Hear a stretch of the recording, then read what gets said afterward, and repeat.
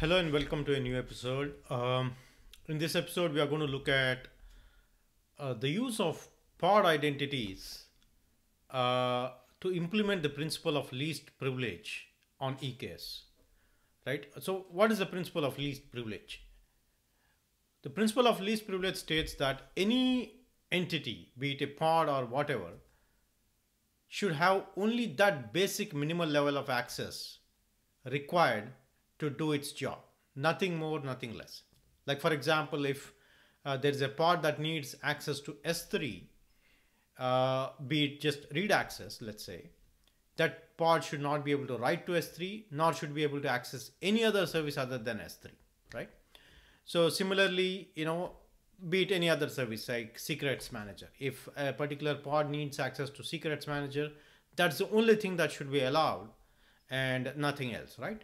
So we have looked in one of the previous episodes, we have seen how you can use IAM roles along with service accounts to implement this principle of least privilege.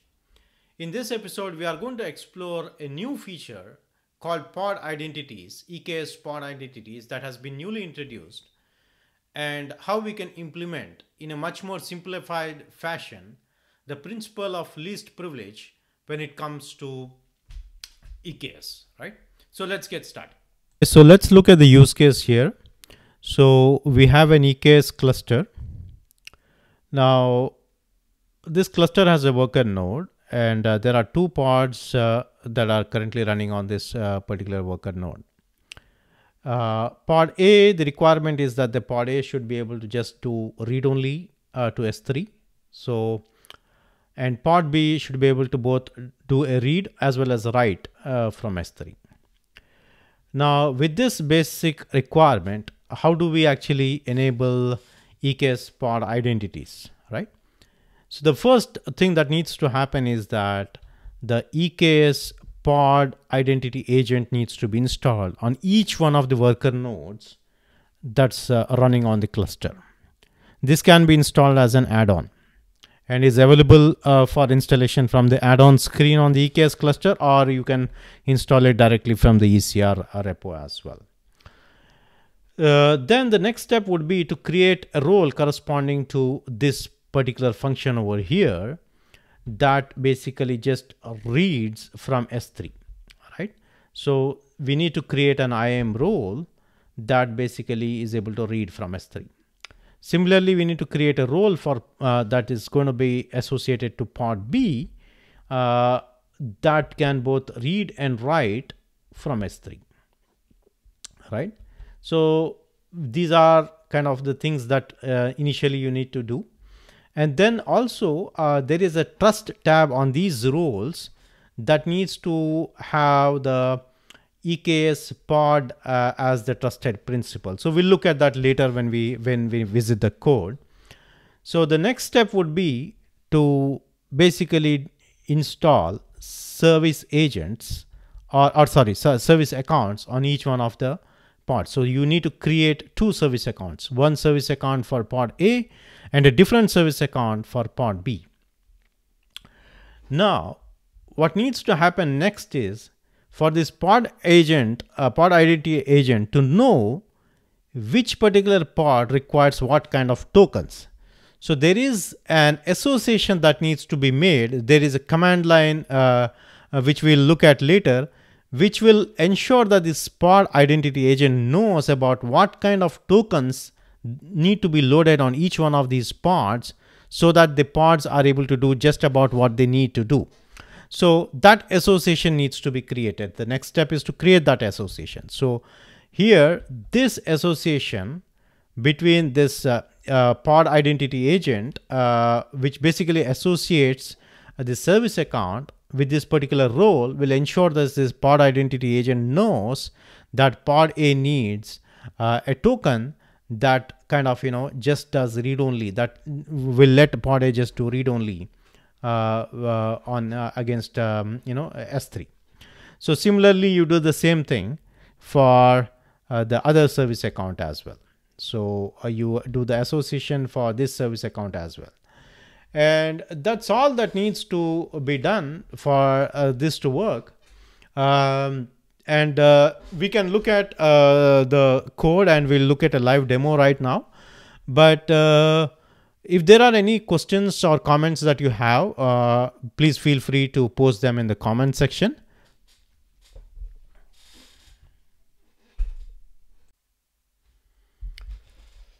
Okay, so let's look at the cluster.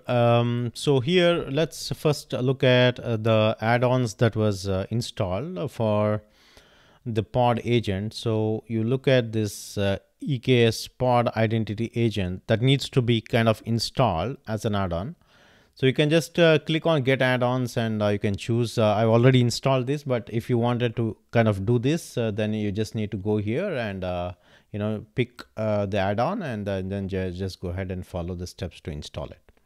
So it'll just take a few minutes to get installed. So once the agent is up and running, you just want to verify in the nodes that the agent is up and running. So you can just issue a kubectl against the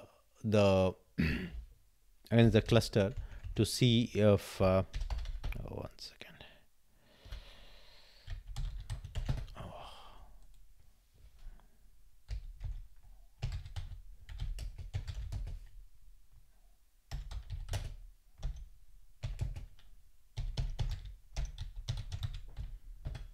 Okay, so as you can see, you see the pod agents are running on. I have two nodes at the moment, so it's running on each one of the nodes. So get nodes. So just let's look at that as well. So I have two nodes, and each one of these nodes has the pod identity agent that's running on that, right? So the next step, as we saw, was to create the IAM roles that are required to kind of for role A, for the pod A and pod B. So let's look at first the pods. So these are the two pods, pod A and pod B. So pod A is the one that we are going to use for the read only from S3, and then pod B is for the read write scenario with S3, right? Then let's look at the role. So let's go back and see where the role is. And among the roles, I just say PD here. Okay, so I created two roles. So one for the full access to S3, and the other role is for the read-only access to S3. Now here, as you can see, the policy is attached, full access, but this is the part here that's different, in the sense that here you need to specify the service principal to be pod EKS AWS.com. So this is what needs to be done. So you can then go back to both the roles. So let me look at the other one as well. So this, we saw the read only. Oh, so we saw the other one, right? Okay. So this is the read only access, and similar to that, it needs the trust relationship. Okay. So after that, you need the two service accounts. So let's look at those service accounts. So the PD are the ones that we are looking at. These are the service accounts that are being used for the pod identity agent. The other two service accounts that you used were for the other video that I made about the OIDC provider. Okay, so you can ignore that, but we'll look at these two. So there's one for role A and one associated with the role B. So just let me just describe that for a second.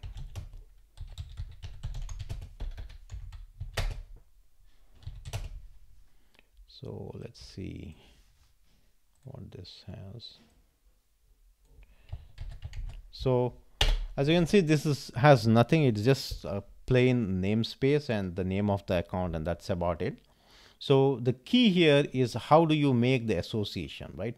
So between the service account and the roles that we just saw previously, right? So for that, this is what you need to do. Like you see this command over here, create pod identity association, provide the name of the cluster, the role ARN, and the namespace and the service account.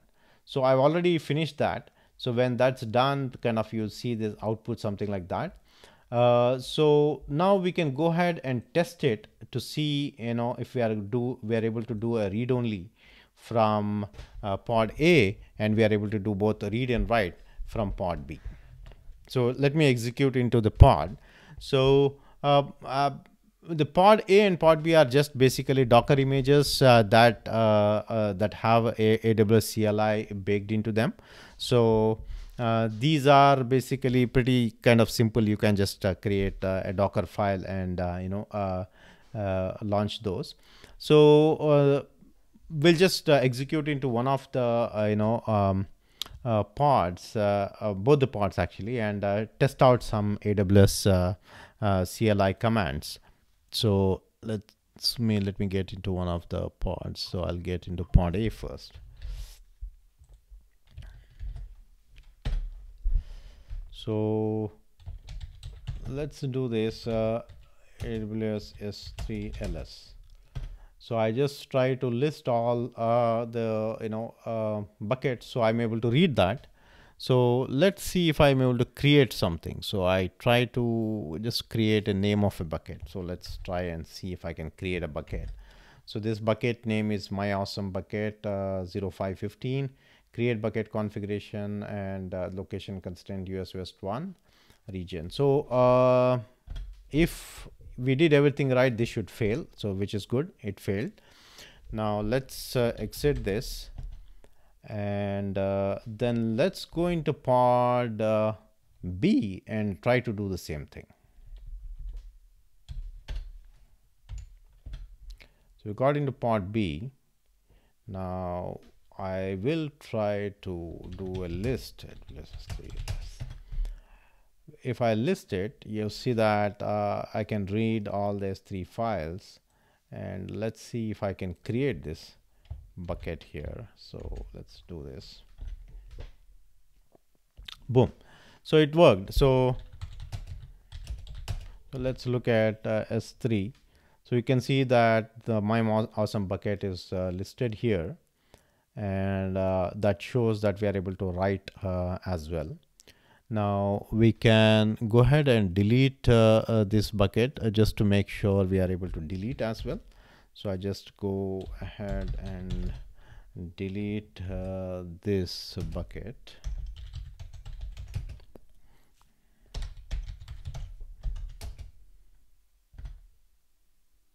Okay, it seems to have worked. Okay, so you see that that bucket is no longer there. My awesome bucket is no longer visible in the list of buckets. So I hope you liked this video and found it informative. If so, please like and share it along with your along with the friends. So please do let me know if you have any questions in the comment section.